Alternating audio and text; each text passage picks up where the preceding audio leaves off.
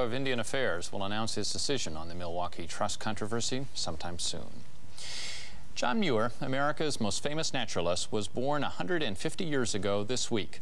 Muir's Scottish immigrant family came to Wisconsin when he was a boy. He went on to become America's foremost environmental leader and the father of our national park system.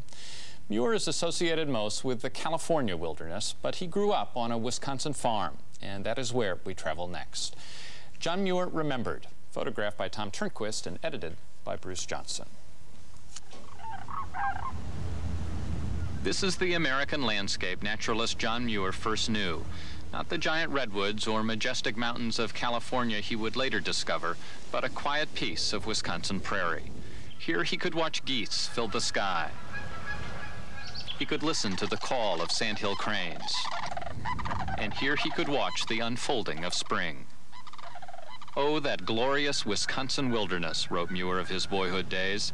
Everything new and pure in the very prime of spring, when nature's pulses were beating highest.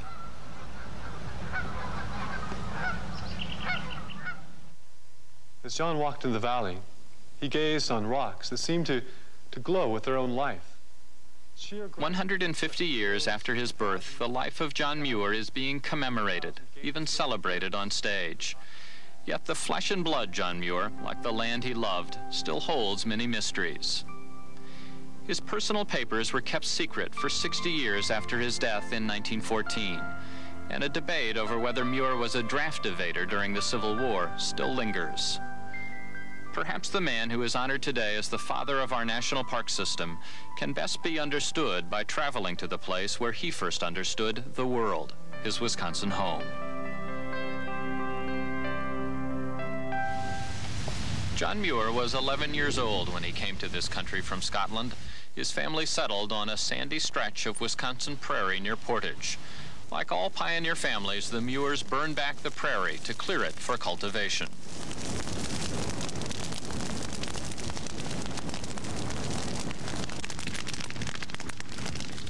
Wrote to Muir, "I was first put to burning brush and clearing land for the plow.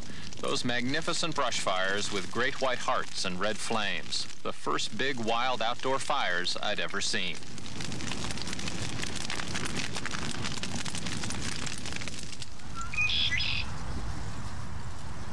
But it was the beauty of the meadow and lake nearby that inspired the young naturalist most. Landscape architect and current Muir homestead owner, Erik Brynildson. As a boy naturalist, he couldn't have picked a better place. This is really a naturalist's treasure. The original Muir farmhouse disappeared long ago. Today, Brynildson has carefully rebuilt on the same site, and he is busy trying to preserve the land Muir first loved.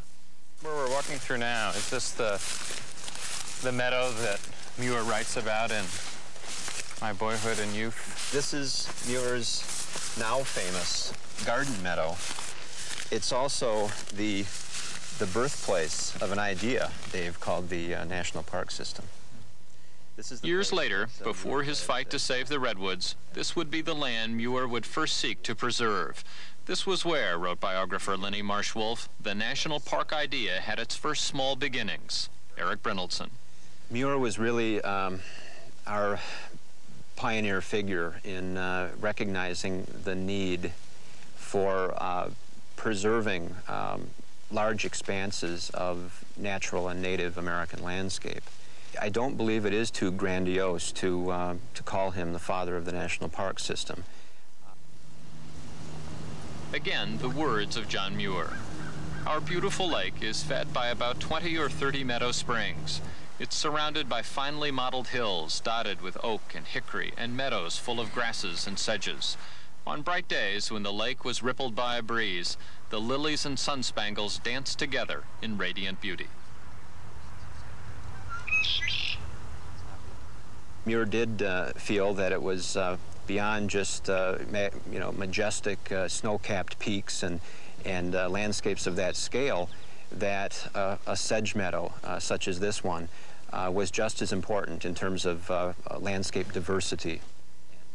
Muir's own life was a lesson in the value of diversity. As a teenager, he dreamed up, drew, and then whittled countless inventions. He was fascinated by time and clocks, and he took some of his more intriguing contraptions to the 1860 State Fair in Madison, where they created a clamor. Now past the age of 21, Muir decided it was finally time to head for the university. Erik Brynildson. John Muir, by the time he went off to the university, was literally starving for stimulation. He quickly became what early faculty called a genius, and people would come especially to his dorm room in North Hall to visit him and that sort of thing. In North Hall, Muir assembled his famous automatic study desk, a desk that actor Garth Gilchrist describes in his one-man show on the life of John Muir. And this desk, once you sat down in it, it would automatically place a book in front of you and open it up to a particular page, and you'd be allowed to read. And then abruptly, the book would be snapshot, drawn away, rotated over, and another book put in its place and opened up. And likewise, you would read in this book, and then it would be snapshot, drawn away, rotated over, and still another put down and opened up. On and on and on. As many books as you put in the machine. Now, in this way, John felt that he could guarantee himself a balanced education. But John's education at North Hall was haunted by the lengthening shadow of the Civil War. At nearby Camp Randall, Muir saw the wounded die. In letters home, he called it the whole abominable business. A business many Muir historians now believe led him to leave the university and the country. He couldn't possibly imagine killing his own species for any reason. And of course, that's how he felt about anything living in general. So yes, he did go for head for Canada as a statement against the Civil War. Muir left the university for what he called the University of the Wilderness, a lifelong journey that took him to Canada, South America, and the High Sierra. There he sketched the shape of the California wilderness, led the fight to protect the redwoods and preserve Yosemite Valley. Muir found fame and disappointment in California. He saved Yosemite, but lost Hetch Hetchy. Hetch Hetchy was a valley dam to provide drinking water for the growing city of San Francisco.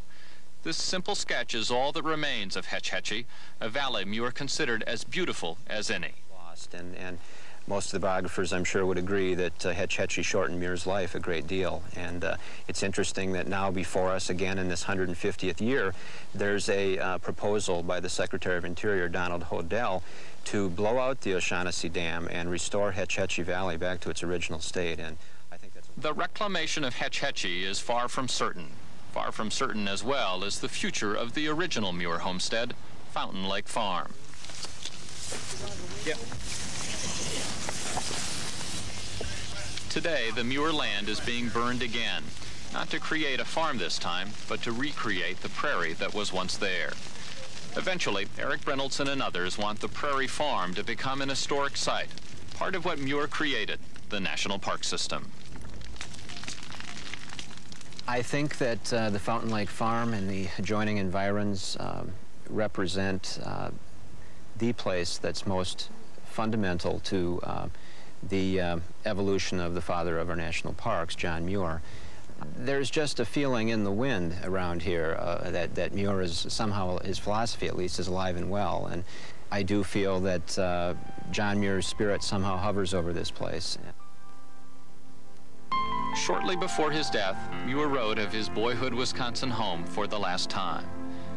Even if I should never see it again, the beauty of its lilies and orchids is so pressed into my mind that I shall always enjoy looking back at them in imagination.